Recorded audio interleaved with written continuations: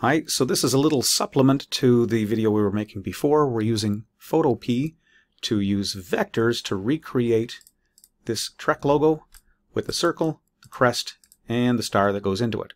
So here's how we can start adding some more enhancements and using the vector tools and the PhotoPea tools to their fullest. Number one, let's try adding to this a layer style. Layer, layer style, and a drop shadow. That's going to make things look a little slicker.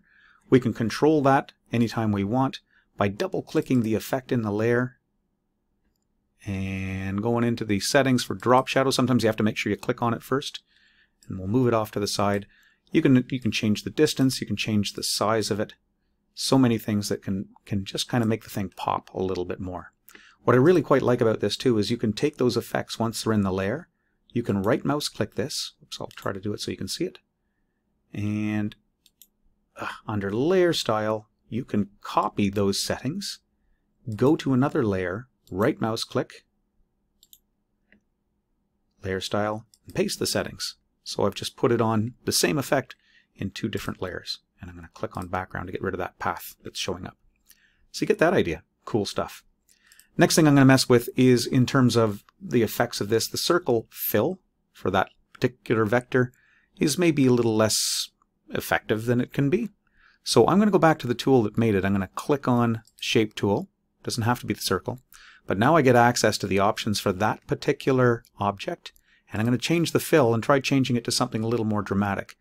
Now here's the thing of it. I'd like to get that same color. It looks like that color of blue is right there for me. But I'm going to change to the gradient version. And then I'm going to change this to be a radial gradient. And then I'd sure like to change that radial gradient color so it matches the blue. So I'm going to click it here and move the dialog so I can actually see it.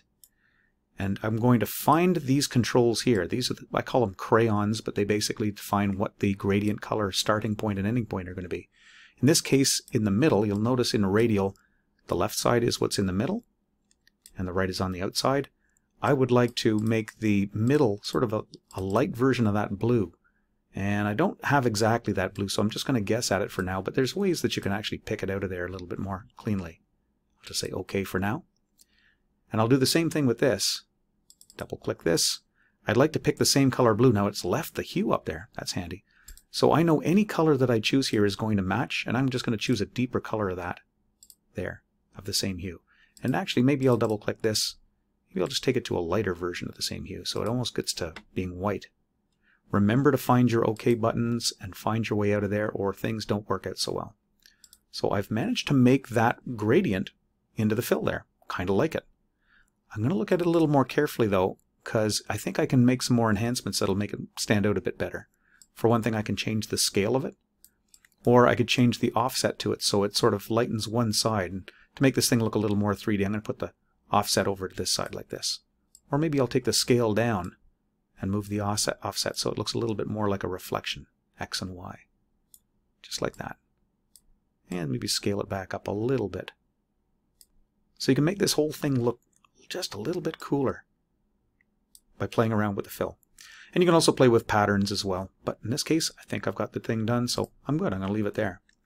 I'll go play with the crest next. Same thing with the crest. I'm going to use a gradient with that, I think. So I've selected it. I still have the shape tool chosen down here, so I can just go to fill, choose a gradient. And when I choose this, it's just going to default to the last gradient that I used and apply it to that. So I've got to go up there and start tweaking this gradient again. Now, if you get some swatches in there, you can store them. As far as storing swatches, oh yeah, you can define new thumbnails. I'm going to have to investigate that another time. There's ways of storing your swatches in there so that you can use the same gradient in different places or have a little stable of gradients. But in this case, I'm going to choose something that's pretty simple. And I'm going to try to use sort of a different type of gradient with this. So clicking, gradient. I don't want to use radial. I'm going to use something called reflected. Reflected is kind of interesting. Or, you know what, better than that? I'm going to go linear. No. Yeah, linear. Make a linear gradient. I'll click on it now. And the linear gradient, I just want to be gray. So I'm just going to slide on over here and I'm going to choose, let's see, the outside edge I want to have sort of a darker gray. Like that. Say OK. And over here, I'd like it to be a darker gray too. I'll double click it. And I'll just choose something randomly over there and say OK. But I'd like it to get sort of a sheen in the middle. So I'm just going to click in the middle, double click, And I'm just going to lighten this thing way up right in the middle and say OK.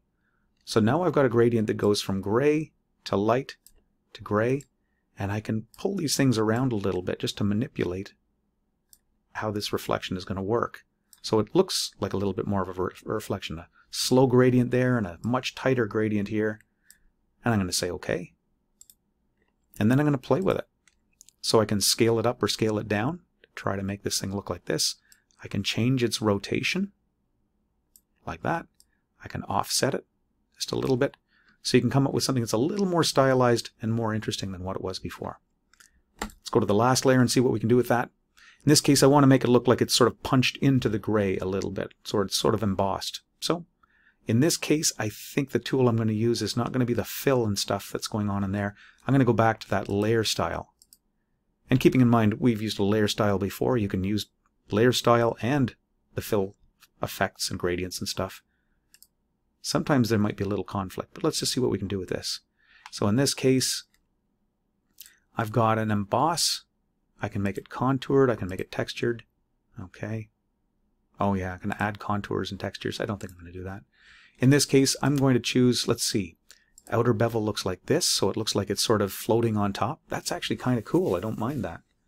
Or you can do an inner bevel where it looks like it's punched in, and you can affect things like the depth and where the reflection is. And in this case, you know, maybe I want to make it flip around so it looks like if the light's coming from up top, it's affecting this, so it looks like it's punched into the metal a little bit. And again, it's up to you which way you want to make this work. You know, that inner bevel looks good, but I didn't mind that outer. Wow, that's an interesting effect too. The down makes it look like the metal has sort of been punched in, or it's floating out to it like that. I don't mind either of those things. So, depth, you can play around with that a little bit. It's using this universal angle thing, which is kind of nice. I'm going to soften this a little bit, like that though. If you change one angle for this level, it's going to change it for everything so that it matches the light sources and keeps things looking believable. So you know what, I'm going to leave this, I think I'm going to leave it something like this.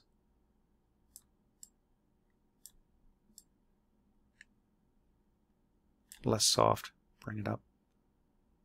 Not quite giving me the same effect, but just something a little more stylized. Say okay.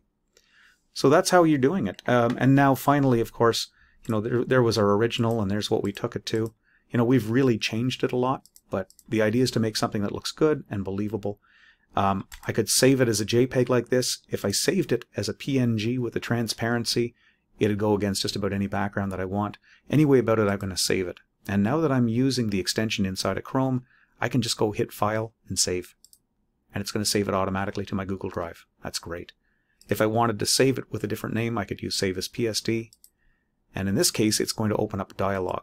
Now I have Google Drive file stream there, so I can find my way back to my folder and save it there too if I wanted to. Anyway about it. So hope that helps. Try it for yourself. See what you can do. There are an infinite number of things we can play around with, but hopefully that'll get you started.